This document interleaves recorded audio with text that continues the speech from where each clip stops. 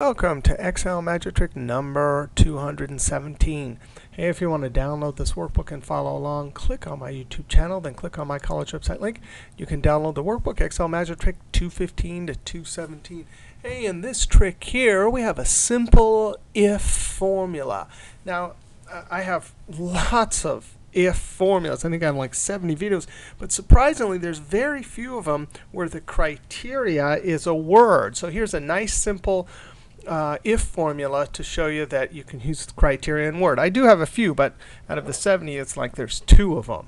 So here it is, a nice simple formula. All we want to do is plop a 1 into each one of these cells when it says ed. So we do equals if one cell to my left equals, and if we're doing text we do it in quotes, ed.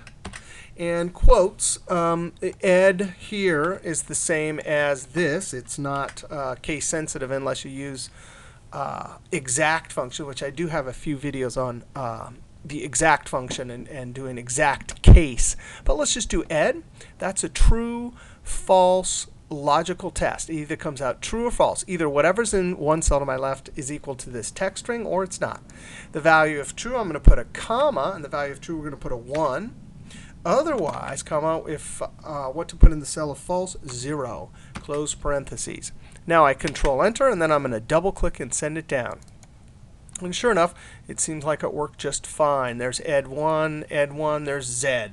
Now an even better way to do it, if I still have this range highlighted in the active cell right there, hit F2, and instead of a text string hard-coded in there, since it's a variable thing, and anything that can change should be put in a cell. And this cell needs to be the same all the way down, so I'm going to hit my F4 key twice to put the $sign in front of the number. The F4 key locks it, so we have a $sign in front of the row reference. Control Enter. Now they're all 0 until we put something here. How about ed? And there we go. We can see we have some eds with 1, 1. What if we change this to z?